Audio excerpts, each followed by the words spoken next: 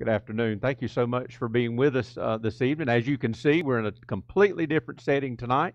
We are back in the sanctuary, praise the Lord, and we got a great group here with us tonight. And we also got a great group with us virtually. And there I am, right there in the sanctuary. So thank you so much for being with us tonight. Pray that you've had, and this is for everybody, obviously, pray that each and every one of you have had a blessed day. And if you have a copy of God's Word, I would love to invite you to turn with me to the Gospel of Luke, chapter 13. The Gospel of Luke, chapter 13. And we are continuing tonight looking at a parable of Jesus Christ. And I'm actually, Lord willing, I'm going to try to do two tonight. And I've been thinking about this for about a week now, obviously, and then really drilling down and praying about it for tonight and being with each and every one of you. This is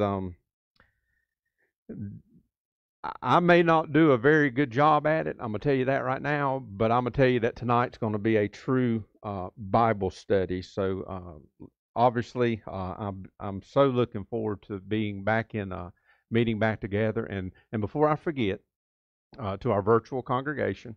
Also, this coming Sunday night, we will be meeting again on site. So, on site and online once again. So, I wanted to share that with you before I forget.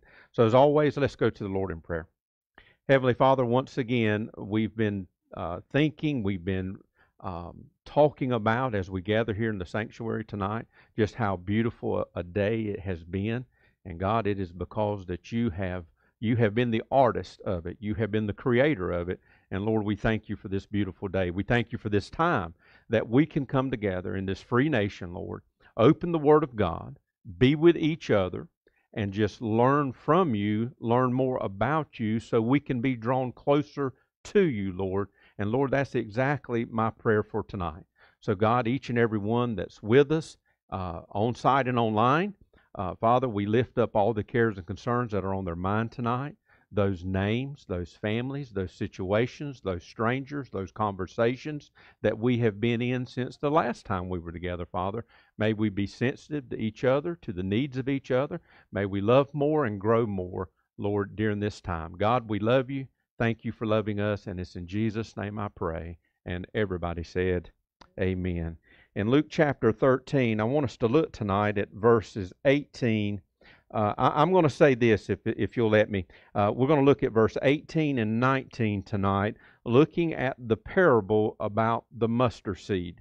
This is not the passage of Scripture where Jesus is talking to the disciples about you are to have the faith of a mustard seed.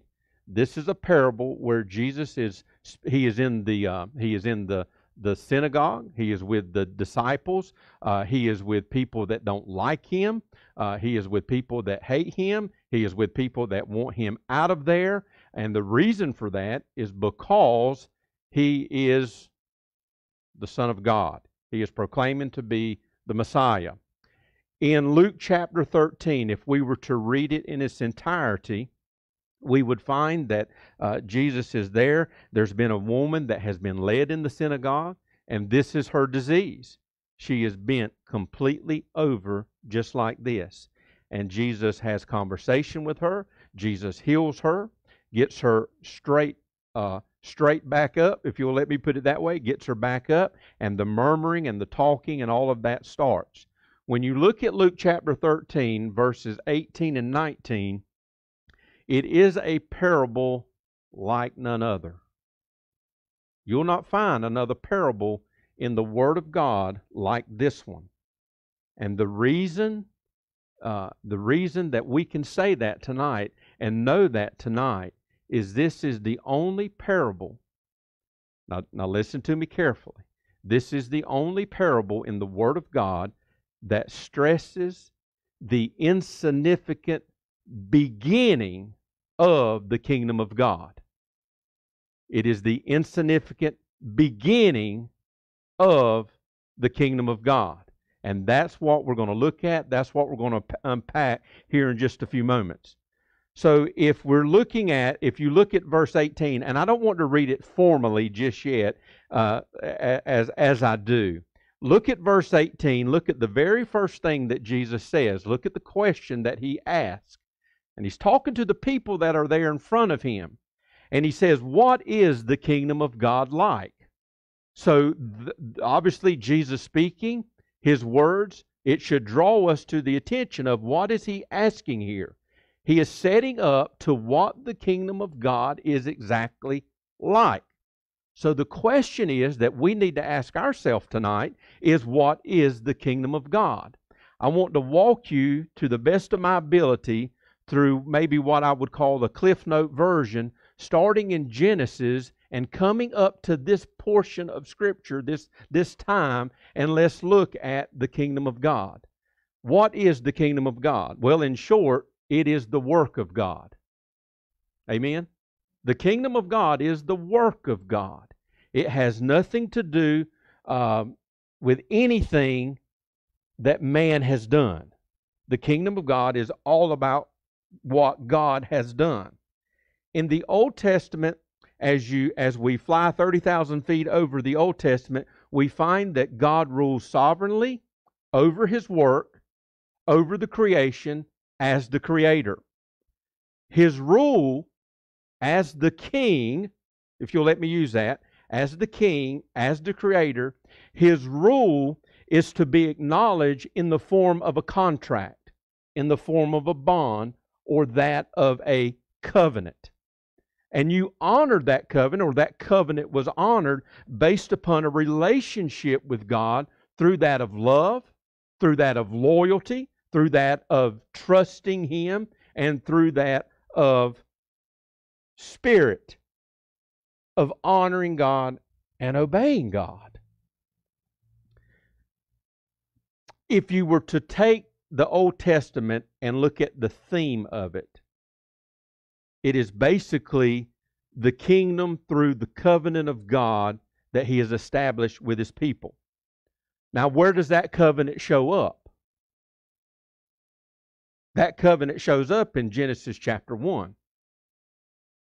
Because you can't have a covenant with man if there is no man to have a covenant with. And my point is, we have the covenant established on the very first page of the Holy Scripture, when God created man in His own image. I want you to think about something. And I know this has been in the news recently when we think of statues that represent history and things of that nature. I'm not bringing it up because of that. But I want you to think about something.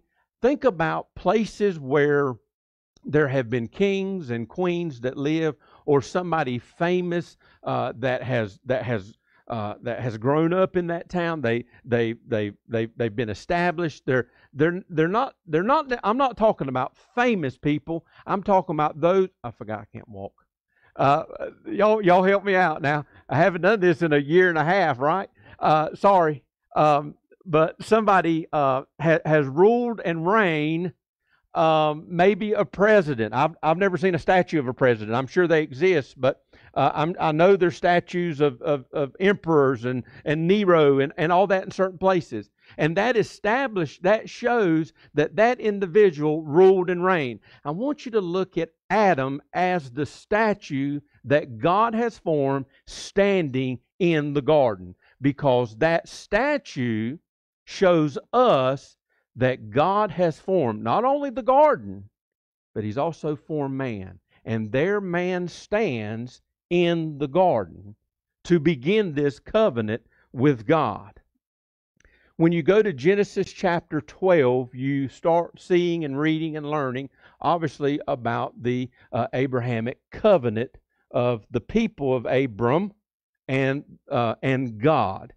Hebrews 11:8-10, if you're taking notes, and this is a little bit of an introduction about this verse. I'm sorry, but I feel like it's important to talk about this a little bit. I want you to write down, if you're taking notes. I'm going to share. Brian, if you'll help me out, Hebrews 11:8-10. Hebrews 11:8-10. You can if you want. If you're fast, you turn there. But I want you to listen to these words for just a moment that the Bible gives us in Hebrews chapter 11.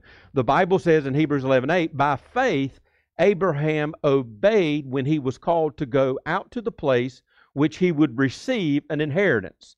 And when he went out, not knowing where he was going, now listen to this, by faith he dwelt in the land of promise as in a foreign country, dwelling in tents with Isaac and Jacob, the heirs with him of the same promise. That covenant. For he waited for the city which has foundations, whose builder and maker is God.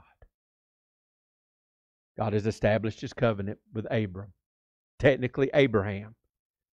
When you go to the book of Judges in 17:6, you will find the words that the people did what was right in their own eyes, but we still have God ruling over his people as the king.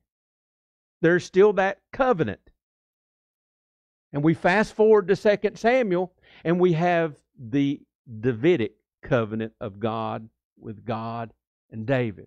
After all, the Bible says that David was an individual after God's own heart.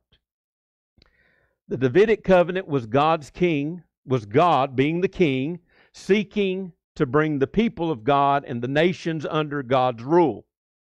This is what God wanted David to do, to bring the people back to God. David was basically the mediator between God and the people. But the people failed to abide. They didn't listen.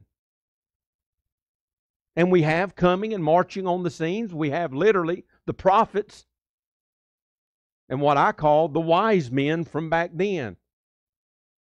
When you read, Pastor Zach walked you through minor prophets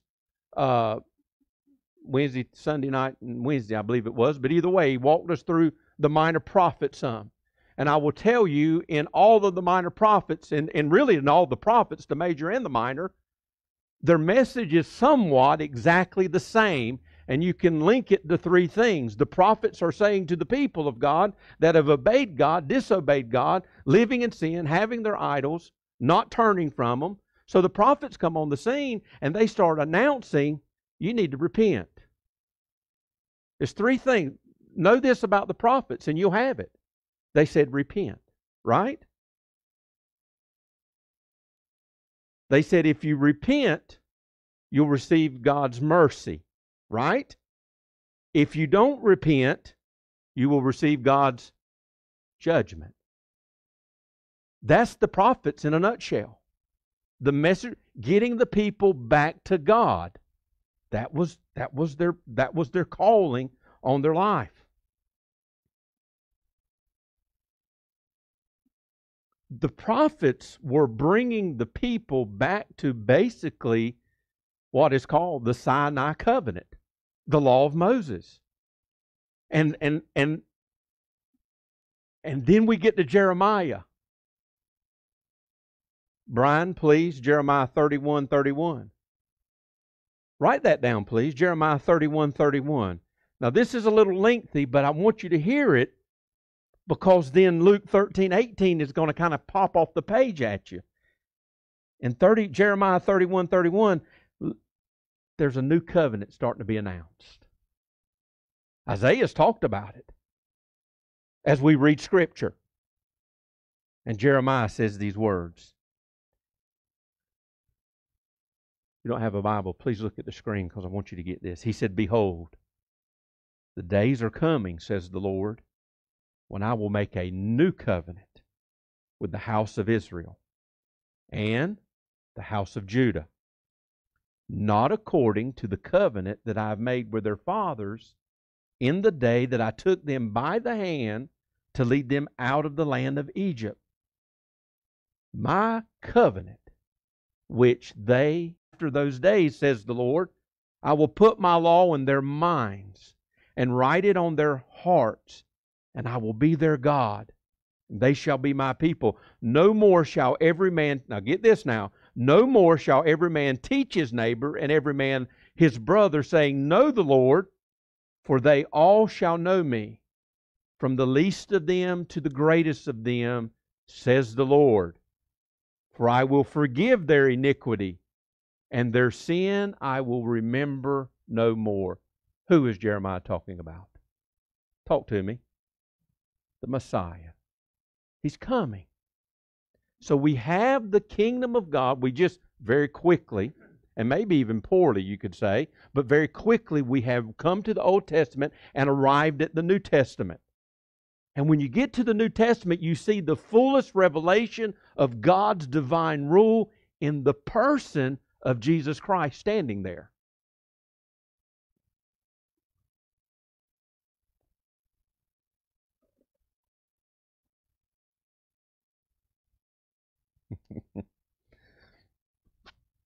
Y'all have been virtual too long. Verse 18, Luke 13, 18. Let's read 18 and 19 pretty please. And the Bible says, Then he said, What is the kingdom of God like? And what shall I compare it? It's like a mustard seed. Now right there, how many of you really could say, really? It's like a mustard seed? Now watch this. This is good stuff here. Which a man took, which is God, and put in his garden. And it grew and became a large tree. And the birds of the air nested in its branches. Brian, if I could have the first picture, please, sir, of the seed. Now, I was going to go to the grocery store today and buy a thing of mustard seed. If you don't ever try to get in my mind, because it'll stress you out. And I thought, well, how are you going to give it to them? And I said I could buy a Ziploc bag. There'd be a lot of Ziploc bags. And I don't know if you have mustard seed in your house or not. You can buy it in the seasons whole. But I thought that was a pretty good picture to give you an idea of. It is up there, right? So you're telling me, Jesus, that the kingdom of God is this? Is this?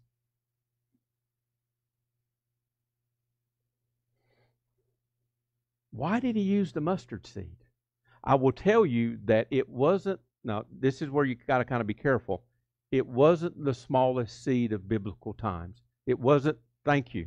It wasn't the smallest seed of biblical times, but it was the smallest seed that a lot of the people in biblical times was familiar with. So that's the reason Jesus used it. He brings that earthly truth beside the heavenly meaning. And as I told you in the very beginning of parables, when you see the word like, get ready for a parable. The reason he used the mustard seed for what it becomes. Brian, the next picture, please, sir. There's a mustard seed tree. Now, this tree can grow up to 20 feet. It's a unique tree because as you see, and that's not a very great picture of one, but you see how the limbs, a lot of times limbs grow up because they go to the sun, right? But a lot of trees, and you can see this one's been probably pruned maybe. There's several pictures of mustard trees, I call them, on the internet. I don't know that we saw any over there that we were made aware of, do you? But what's unique about this tree is the limbs, they'll hang low. They grow kind of down, but the leaves on them are oval. So the oval gives the shade. And people would go to the mustard tree to rest, those that were traveling, and they would sit under the shade as a place of refuge. Don't forget that. As a place of refuge. Any of you watching the series on PureFlick, Chosen, with the disciples? Besides, you watching it? If you have PureFlix, if you don't have it, I encourage you to get it just to watch Chosen. Okay, stay out of this. Okay, you don't have to have it, and maybe you watching, but I believe it was the second or third. It's the life of Jesus and how and that I'm watching so far is how he picks the disciples and who he picks, and it's just there's a lot of great biblical Bible movies out there, but this one is all. I mean, it is so. Of course, you have to do a lot of filling in with the Bible, but it's very accurate. Now, the reason I share that with you is when Jesus was with the children in one of the episodes, he was. Have any of you ever thought about how they brushed their teeth back then?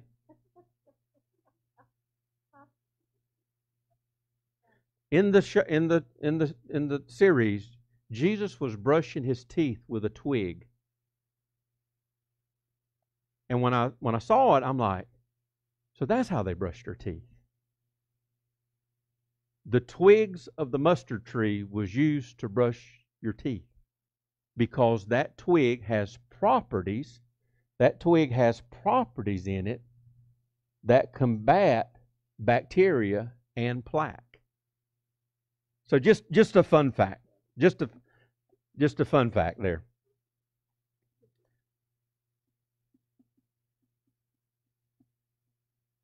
But this is not the first time seeds were mentioned in the Bible, is it? Jesus used seeds. There was the parable of the sower and the seeds. We've talked about that. That and the soil. It's not the first time a tree was used about a kingdom. Now here's where I want you to turn. Will you go to Daniel chapter 4? Go to Daniel chapter 4, please.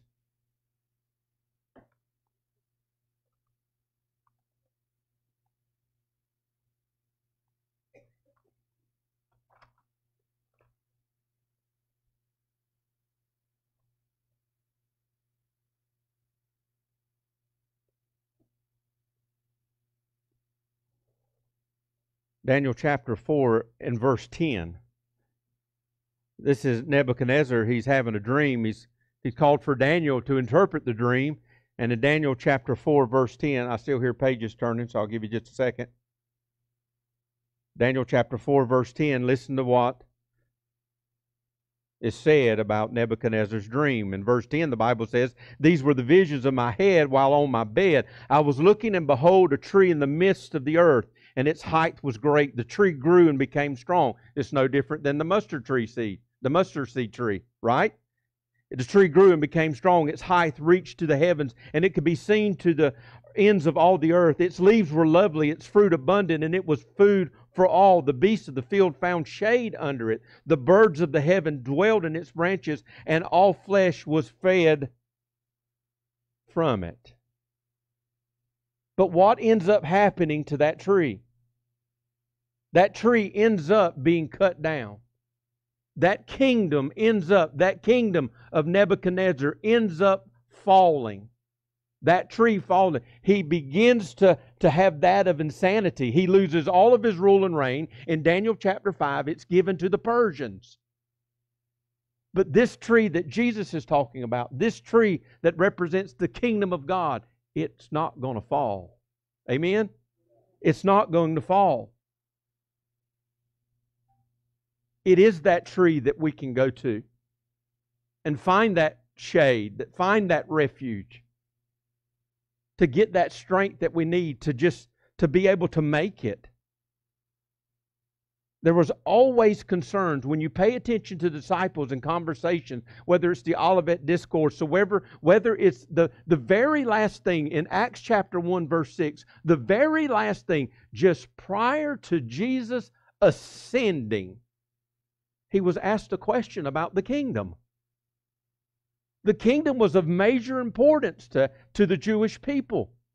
They always they thought, as you well know, they thought this strong military leader was going to come and save them and rescue them from the oppression of Rome. And that's all they cared about. That's all they were concerned about.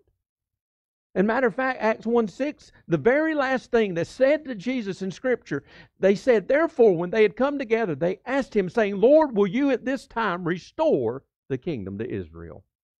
It's a big deal. This kingdom, and it should be a big deal to us. I want you to note in the text there when Jesus says, "What is the kingdom of God like, and to what shall I compare it?" He said, "It's like a mustard seed which a man, which is God, placed it in the garden." Now, for some great Bible study, when you look at the word the man took, when God took the seed and He placed it in the garden, that Greek word there is Laban, and it translated deliberately. Everybody in this room, and I pray everybody virtually right now, always knew that Jesus was present at the creation, and He has always been the redemptive plan for man to be saved from their sins, saved from our sins. It was deliberately done by God Almighty. It was not by chance. It didn't just happen. It was on purpose that seed was planted there. I have other scripture for you. I don't want to take time to read it, but I'll just tell you one of them. Psalm 102:25. Psalm 102:25. David said, "Of old you laid the foundations of the earth, and the heavens are the works of your hands, God." You've done this. Then we see the not only the garden, but we see that it grew and became a large tree. When you study Luke, you're going to find out, and when you drill down on Luke, he's kind of got remember he's writing to the Gentiles. That's who he's referencing here. Jesus is referencing here too as the birds. It's the Gentiles. They're welcome into the kingdom. Luke's main purpose is to show that the kingdom was to move from one individual, Jesus Christ, and cause a great movement. Think about this just for a second, and I know exactly what I'm saying, and don't get mad at me. Let me finish. I want to tell you that the gospel began with one man. Now, I know God was with him, but it began with one man, and his name is Jesus. It began with Jesus. And He came from a town that nothing good can come out of Nazareth. In a country that everybody hated. Nobody liked Israel. But Jesus came. He bore that. He picked it up and He took it and He moved it. He moved out alone with it. And then He moved to 12 men. Yes, one betrayed Him. But He moved to 12 men for the kingdom of God. They weren't prestigious. They didn't really have positions. They were fishermen and hated tax collectors, as you well know. And can we agree on something? Those 12 disciples, when they were beginning, and as we have the luxury of the Scripture, when we see their life, when we see them walking, they experienced little faith at times. Well, what did it grow to? Well, before we get to present day, I want to tell you that it grew to a church. And that first church, based upon keeping kind of this in context, okay? That 12 grew, or technically that 11 grew to 120 in the upper room at Pentecost. The Bible says that when Peter stood up, by names and number, there was 120. And from that room, we're sitting here tonight. Because the kingdom of God has just kept right on growing. Are we going to keep it growing? You've heard this, you've heard this, you've heard this.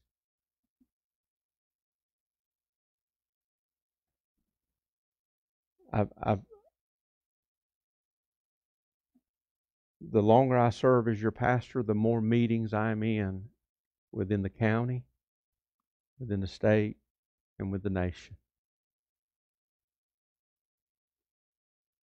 And the Southern Baptist Convention, I'm all for. Don't mix my words. I'm all for the North American Mission Board, the International Mission Board.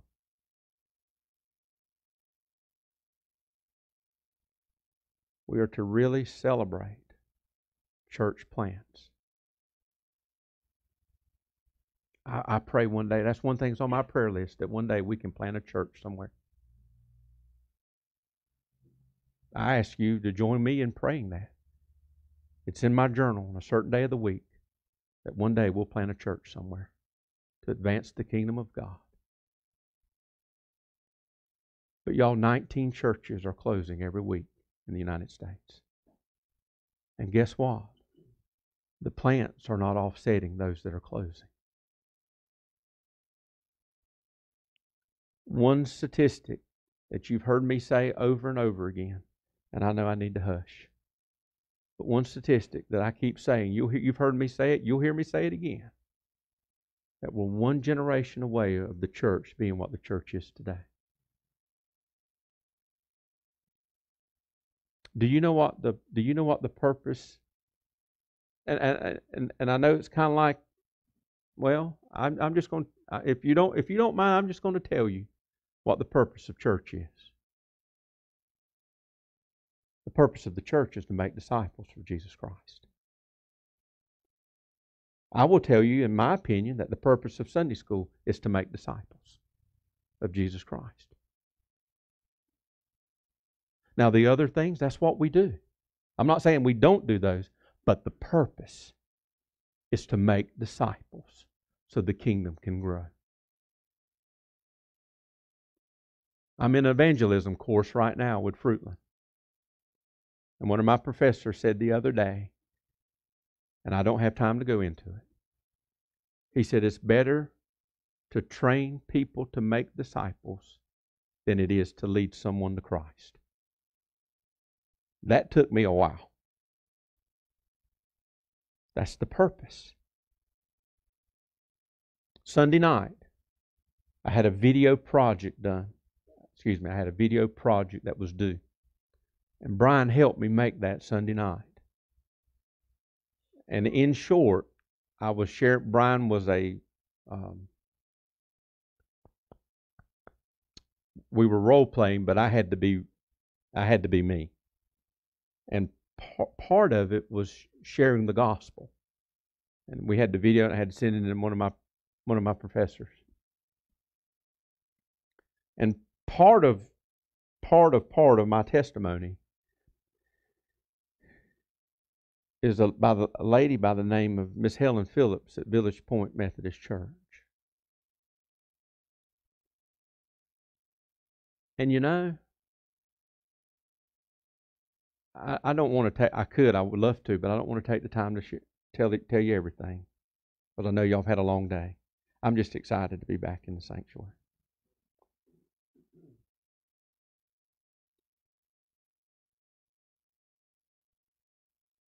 But Miss Helen Phillips was the first person that I can cognitively remember sharing the gospel with me. And I told that in my video the other night. And you know, I got to thinking about it. If she hadn't, would I be your pastor today? I often challenge you to think about those that shared the gospel with you. Who told you about Jesus? Who helped you come to faith in Jesus Christ? You know what they did? They put you right under that mustard tree of the kingdom of God. Amen? That's what they did. And it started small. And it grew. And even with people that don't like you, and the longer I live, the more I learn that people don't like me. because Jesus was standing in front of people that didn't want him there. And he was confident. He was confident that God was planting that kingdom on earth through him. And Jesus had a desire for that kingdom to grow and for that kingdom to succeed. Do we share that same desire tonight as Christians inside these walls at Soldier Bay, online at Soldier Bay's Facebook page? Do we share that same desire that Jesus shared? Let's pray together. Heavenly Father, we thank you once again, Lord, for your word, for your precious word, for your holy word. Lord, that word that brings life, that word that brings eternal life. God, we thank you once again for this opportunity. God, will you help us? God, will you help us? Lord, if you allow me, if we have been sinful in not thinking about the kingdom growing, like Jesus has spoke to us tonight in Scripture, Father, we want to tell you right now that we're sorry.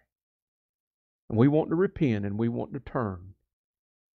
And so, Father God, will you help us now to be conscious of our conversations, of our relationships, to advance the kingdom of God and to plant that seed for it to grow and provide that place of refuge, that shade that we're sitting under right now. God, I want to thank you tonight for Miss Helen Phillips. God, I want to thank you tonight for you. And it's in Jesus' name I pray. And everybody said, amen. God is good. And all the time. Amen. God bless you.